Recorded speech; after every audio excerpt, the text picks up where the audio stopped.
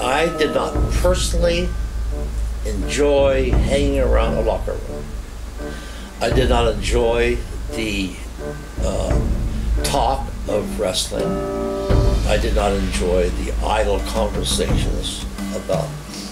I did not enjoy hanging out in a locker room. So I had a history of all, and I would, and even in the Garden, Madison Square Garden, I would have Ivan Koloff tell Vince Sr. that I was in Mid-City Gym training and that I would be at the Garden at 8 o'clock. Nothing against the Grand Wizard at all. Nothing, but I was not told this. And so I said, he's going to be my manager? And I said, okay. I said, Vince, you and I, right now, need to go over in a corner and sit down and talk. And that's what we did.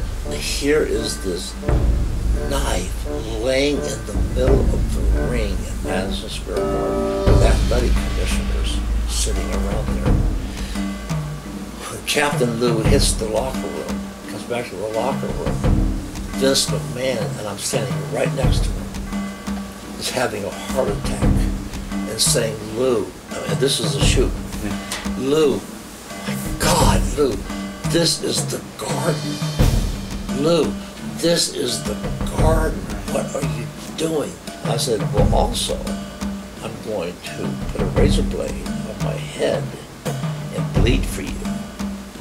I'm going to bleed for you because this is a big deal, and you're a big deal.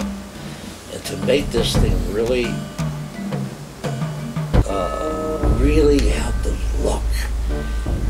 And I bled so bad. I've got photographs. You look at some photographs of this event, and you will see women going.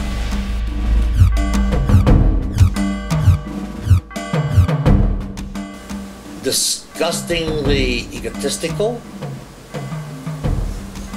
to the point of revolting, and refused to sell one iota, and I had told him so to his face that I don't appreciate you. Carlos Rocha, Portuguese champion. Guess it made that much of an impression on you, the Portuguese champion, and his talents that he brought to the ring. And what year was this? 77.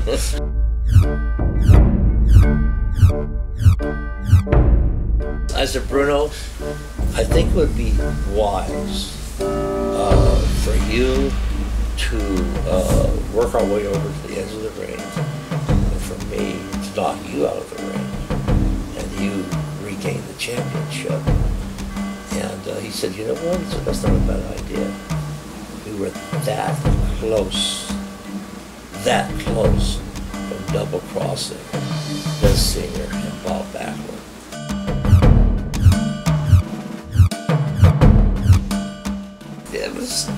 It was heartbreaking. I took my jacket off and put it on him. See here, brother. Get warm. They were paying him nothing. First, second, third match, okay?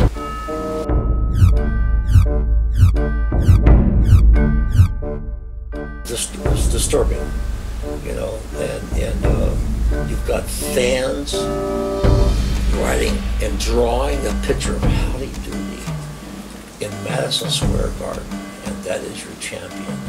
And Vince McMahon knows he has made the era of his career, but he will not admit it, he will not acknowledge it, he will not recognize it, and he will not correct it.